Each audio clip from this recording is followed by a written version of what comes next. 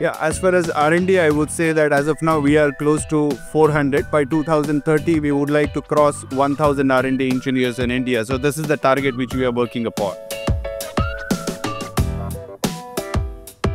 Now, this particular area of Bangalore that house lots of machine tools players, how do you see that this particular region is helping the Indian industry to grow in a further way, especially contributing to its growth? So as you see, Bangalore as well as South India is quite prominent for the machine tool industry. And even this area or this region is quite prominent since the beginning as far as machine tool is concerned. And then we see that this area or this region is also going to grow in future as far as this segment is concerned. So Delta Electronics India, in September, you announced that you'll be capturing more than 40% of market share. What's the status and how do you look at this right now? So I was talking at that point of time in terms of the EV charging station for 40%. But when you look at the automation, of course, we are trying to grow quite aggressively in the Indian market, because if you see year after year, our growth in terms of the automation, when we talk about industrial automation, is quite significant, because we also see there are a lot of investments happening in the manufacturing area. And at the same time, even though we have quite a good number of operators available at this point of time, but then there is a need of automation, which is again quite prominent here in India.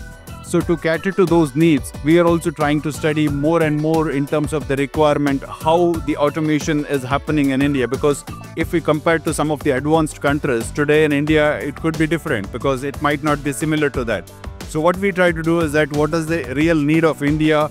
How do we try to balance between the operators, that's human as well as automation, and AI which is coming in place? So how we are trying to make a best benefit of AI into the overall automation. So these are the areas we are trying to consistently work. So we announced of doubling your workforce in India.